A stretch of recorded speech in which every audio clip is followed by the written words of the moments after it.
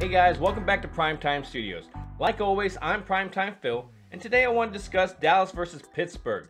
Most of the time I'd give you some guys to keep an eye on, but honestly, this is just nice to have some football back into our system when we haven't had any for months. Today I'm going to keep an eye out mostly for the people that will be filling in roles when those starters aren't in, and even possibly guys that will make this practice squad. In previous years, you've seen Dallas even hide people after they've had a pretty good year or even good practices because they don't want any film out for other teams to steal them from their practice squad.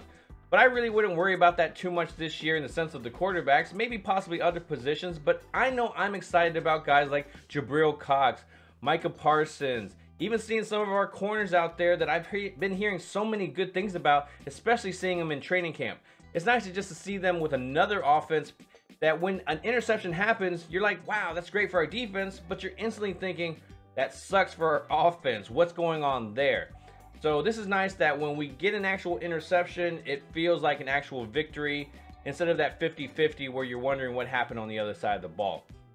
But guys, leave a comment, leave a like, let me know what you guys think about this upcoming game, or even what's going to happen in the sense of this upcoming season. We'll try to make that our habit going into the season, where we'll preview the games going into it and then break down afterwards, showing who stood out and where we need to improve going forward into those seasons. So make sure you hit that like button. Like always, make sure you comment, and like always, ring that bell.